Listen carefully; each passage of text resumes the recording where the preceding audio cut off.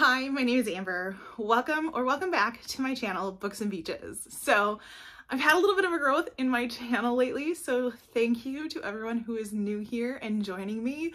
I am getting so close to that 1K mark and I'm just so excited. I just can't believe the journey that I've been over the last year and a half. So today is October 31st and I need to start thinking about what my plans are going to be in November. Now, if you've been here for a while, you know I don't typically make TBRs. And that is still true. I am a mood reader through and through, but I wanted to talk through kind of what my plans were for November, and I may ask for some input at some point, so I may be doing some polls in the community tab again because I really liked that when I did that in October as part of Spookopathy and Spookopoly, not Spookopathy. Words. I'm gonna blame the weather today. Being October 31st, I think most of us are thinking Merry Halloween because where I live in Wisconsin, we got significant snowfall today. And when I say significant, I don't mean like a foot or anything, but we had enough snow that I was kicking myself for not putting my snow brush in my car for after school because there's at least like an inch or two out there. So anyways, let's jump into the plans that I have for November. So I do enjoy participating in nonfiction November, so that might be my first plan. One of the book clubs that I'm a part of always does nonfiction November, and this year, I want to make sure I get this right, we are doing or reading Maybe You Should Talk to Someone, and of course I can't remember who it's by, but I'll be sure to put the cover here for you. And so I have to have that read by the second week in November.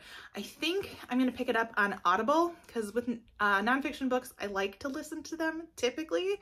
So that'll be for sure the one I'm participating in nonfiction November. And actually I'm cheating a little bit because I started early, but I have a book from NetGalley called The Stable Boy of Auschwitz. And I think Henry Oster is one of the authors. And I didn't know going into this that it was actually a memoir. So started my nonfiction November a little bit early. Now, I am sure there are some other things out there that are nonfiction that I would be interested in picking up. I know the new Britney Spears book came out, and like any good millennial, you know, growing up in the 90s child, I am curious to pick it up. I actually saw a lady on TikTok who has gone viral for doing these like silent book reviews. They're hilarious, but she did kind of like a silent read reactions of her reading this Britney book, and I don't know, her reactions were interesting enough that I want to put it on my list. Whether I'll pick it up in the month of November here, I don't know. Like I kind of mentioned before, I also would like to participate in NetGalley November. Now, I don't think this is an official thing. I know Krista from Books and Jams might be participating in this, but I have really been trying to work on my NetGalley books.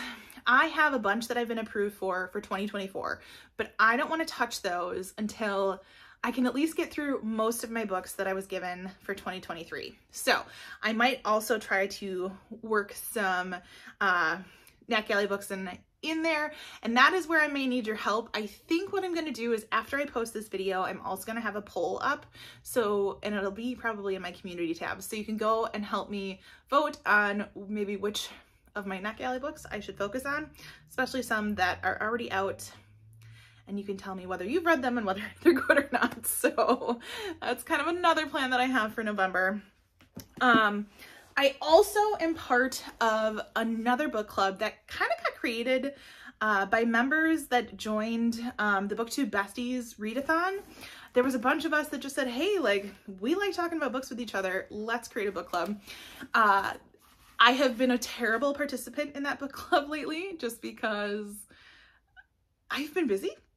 And a couple of the books that they picked just weren't necessarily up my alley, and I didn't have room in kind of my reading plans to fit those in. But they are reading Bright Young Women by Jessica Knoll for November. Now, I would have to have this finished by next Monday, so I have a little less than a week. I think I can do it.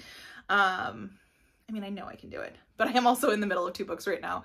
So I do really want to be part of this conversation. I know Audrey over at Chapter and Converse has already read this and told me it was really good.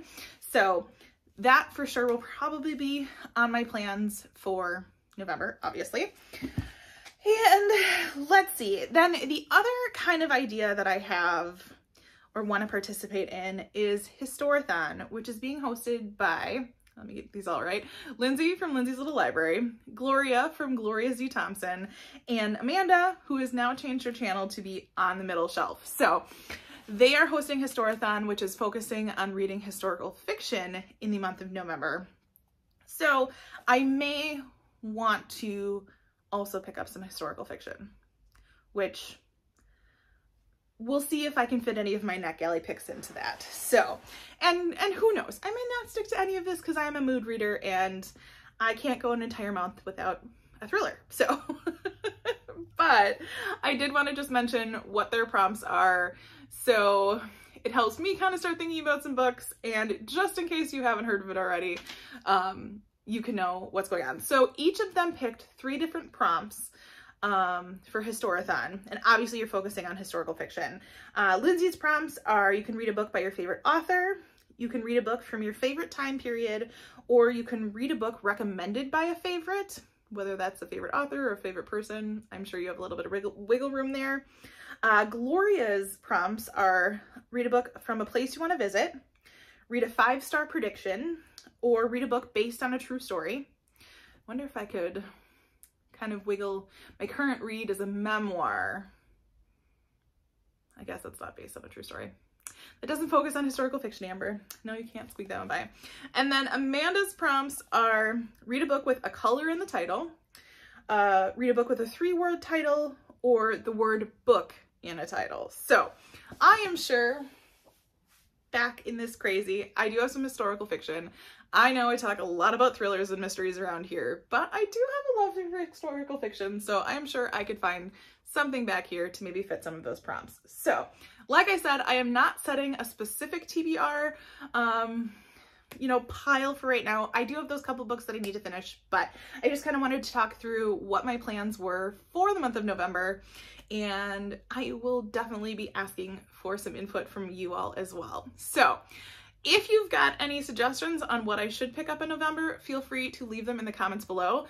Also, let me know what you're thinking of picking up in the month of November. I would love to hear it. So, as always, if you like this video, feel free to like and subscribe, and I will see you next time.